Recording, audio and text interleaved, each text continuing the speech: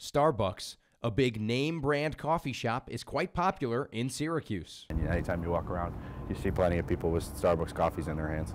But the admired establishment, closing its Armory Square location, is a shock to Starbucks customer Ethan Simonowski.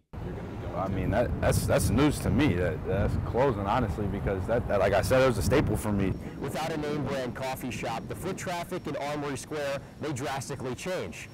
Floridella, a local boutique, could feel the effects of Starbucks closing down. A small percentage of my customers are actually because of Starbucks. They sit there, they drink their coffee, and they look through the windows, they say, oh, a boutique. As soon as I open my shop, I start getting customers.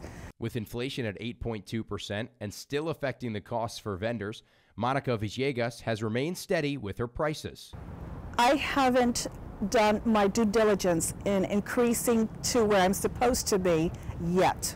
Floridella customer and Syracuse business developer Merica Trier says despite the high rates, the number of businesses continue to rise. Last year, we had actually a net gain in storefronts, and this year we also have a net gain in occupied storefronts. The city welcomed 4 new retail businesses in the 2021-2022 fiscal year, according to an annual report done by the Downtown Committee of Syracuse.